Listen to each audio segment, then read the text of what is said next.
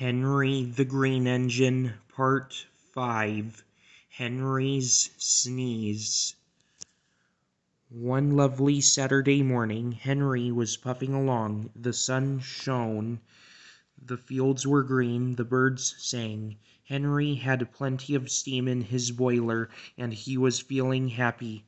I feel so well, I feel so well, he sung. I feel so well, I feel so well, he sang.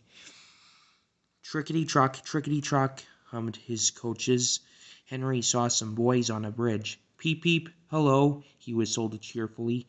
Peep, peep, peep, he called the next moment. Oh, oh, oh!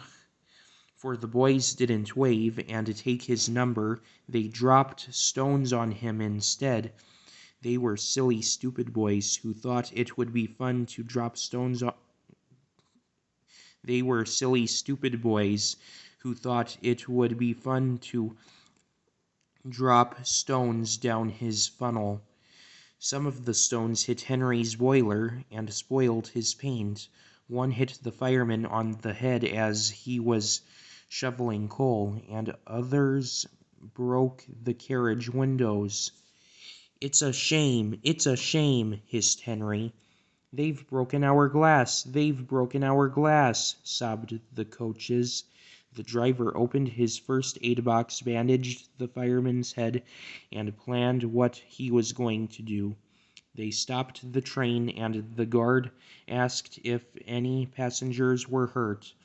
No one was hurt, but everyone was cross. They saw the fireman's bumped head and told him what to do for it.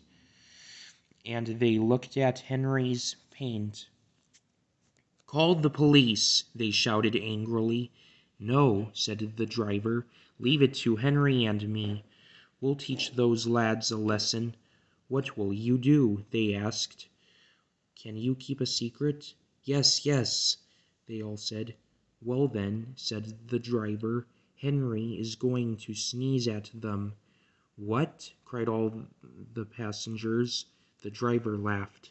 Henry draws air in through his fire and puffs it out with smoke and steam. When he puffs hard, the air blows ashes from his fire into his smoke box, and these ashes sometimes prevent him puffing properly. When your nose is blocked, you sometimes sneeze. If Henry's smoke box is blocked, I can make air and steam blow the ashes out through his funnel. We will do it at the bridge and startle those boys.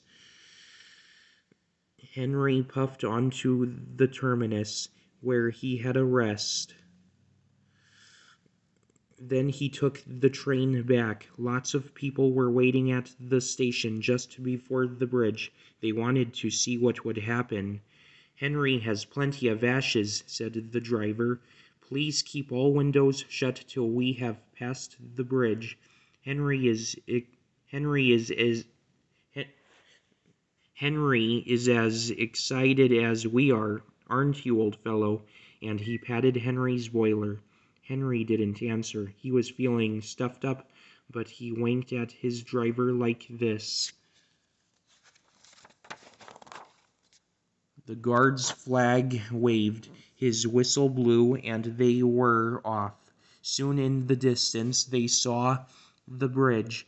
There were the boys, and they all had stones. Are you ready, Henry? Said his driver. Sneeze hard when I tell you. Now, he said, and turned the handle. A tissue, a tissue! Smoke and steam and ashes spouted from his funnel. They went all over the bridge and all over the boys, who ran away as black as soot. Well done, Henry, laughed his driver. They won't drop stones on engines again. Your coat is all black, but we'll rub you down and paint your scratches, and you'll be as good as new tomorrow. Henry has never again sneezed under a bridge. The fat controller doesn't like it. His smoke box is always cleaned in the yard. In his smoke box is always cleaned in the yard while he is resting. His smoke box is always cleaned in the yard while he is resting. He has now gone under more bridges that he can count, but from that day to this there have been no more boys with stones. The end.